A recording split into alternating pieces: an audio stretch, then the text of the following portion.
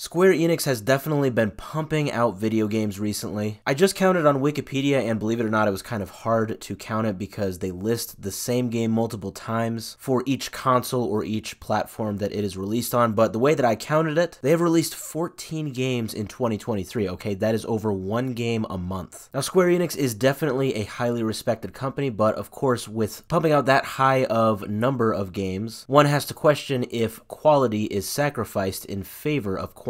And that exact issue was apparently brought up during a Q&A session from November of last year. This was during the company's financial briefing, and this was just recently made public, which is why I am now talking about it. President Takashi Kiryu talked about a shift in strategy for 2024 with a plan to streamline the game lineup to focus on higher quality and, in sacrifice, pumping out a lower quantity of games. So President Takashi Kiryu acknowledged the company's overall tendency to develop a wide variety of titles to cater to diverse gamers worldwide, and he said that this approach has led to a dispersion of resources. Talked about the challenging dynamics in the gaming industry, and yeah, he talked about how basically the aim now in 2024 and Square Enix's overall goal for this year is to ensure higher quality of games across all of their titles by narrowing down their lineup. And so he even talked about the company's overall failure in marketing much of its recent catalog, which I'll be honest, I kind of didn't know was an issue for Square Enix, but he talked a bit about this. Basically making the point that when their game catalog feels a bit bloated, that is when it is harder to market all of these games that are releasing. I believe from what I have seen, there actually has been a lot of criticism recently amongst fans, just overall for the bloated game catalog, and how it seems like maybe on some games they are sacrificing quality for quantity. But obviously I can't speak for all Square Enix fans. Not everybody feels that way. I'm sure some are very happy for the high quantity, but it looks like this is Square Enix's gaming strategy as we are getting more into 2024. Takashi Kiryu has been president for about a year now, and this definitely might be one of their biggest strategic shifts since Square Enix's new era in his presidency. I think this is overall a pretty good thing. It's worth mentioning Takashi Kiryu also just talked about taking on new challenges and focusing on what works for Square Enix, and I think that's the most important thing. Square Enix is a strong company. They've definitely had history to show for that, and it looks like looking into their future, quality is the main focus of their 2024.